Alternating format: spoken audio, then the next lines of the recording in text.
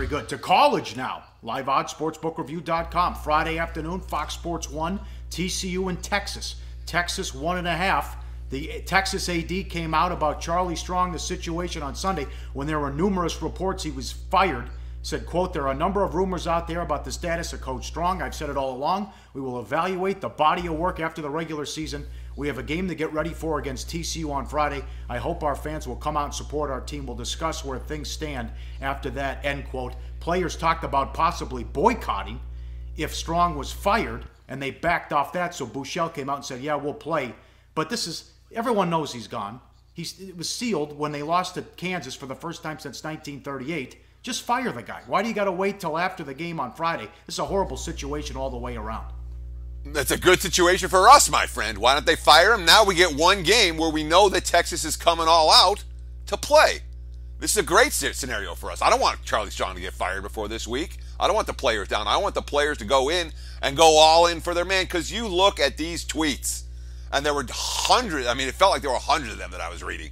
I posted, we put up 3 of them. Puna Ford, letting this man go is the equivalent to losing a father. He has done wonders for all. These are by quotes from the players, by the way, for all the players in this team, and we want him to continue that. Timbo Cole, everyone who seems to have an opinion on my coach aren't the ones directly affected. Hashtag Strong. Topi Amati, the main reason we came to UT was because of Coach Strong's plan for us to succeed and become a better man. Now y'all take him away. There's a lot of love on that sideline for Charlie Strong. And from all indications, Texas, yeah, it may not be the easiest spot. I think they're going to come to play this week. That's what I'm sensing from the Longhorns. I don't think they lay down and they come. And, it may not be what the administration wants. The administration probably wants a loss.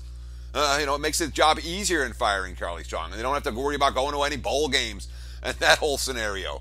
But for the coaching staff, for the players, they want TCU, and frankly, I think they're a notch or two better than TCU. Yeah, total's 59, by the way. Strong maybe had a better season than Gary Patterson. I mean, they got beat 31-6 at home by Oklahoma State, his worst ever home loss in 13 seasons. Patterson, quote, it's been a long time since we got our butts kicked at home. As soon as you start tolerating what happened today, you need to get into a different profession. As a coach, you put a lot into it. What you've got to realize that you're not going to change unless you look at yourself in the mirror and say, that didn't work, so what's your next answer? Well, still, both teams are alive for a bowl game, as they both have come into this game with 5 wins.